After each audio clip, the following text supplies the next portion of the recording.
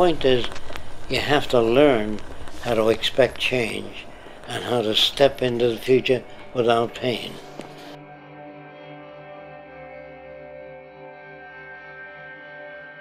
And how long will it take to build these cities? Well, I would say it would take about approximately 10 years to change the surface of the earth with multiple jigs and giant machines, not bricklayers, plasterers, high-tech systems, about 10 years. Okay. Big garden cities all over the world. But we'd have to level most of the old cities and mine them for steel, glass, whatever we can get from them. After we level the cities, we might keep a few cities as museum cities to show people what people used to live in, to show kids of the future what the world used to be, just as the pyramids would be preserved.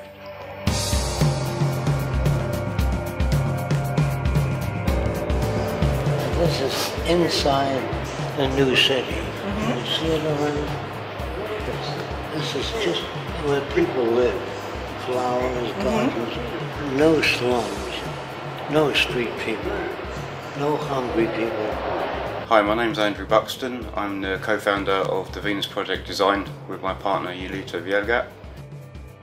We started working for the Venus Project 2 years ago to help them develop the physical models that Jacque has done throughout his life with Roxanne into 3D CGI for use in future films and media.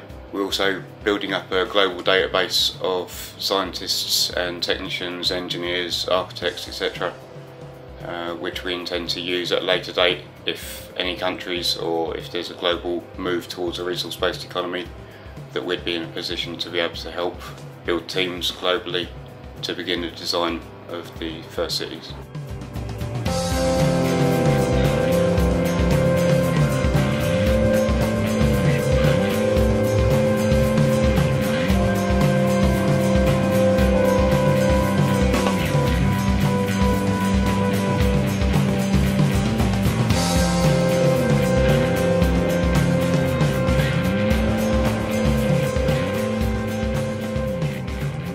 In ancient Rome, they had to use a lot of columns to support a structure.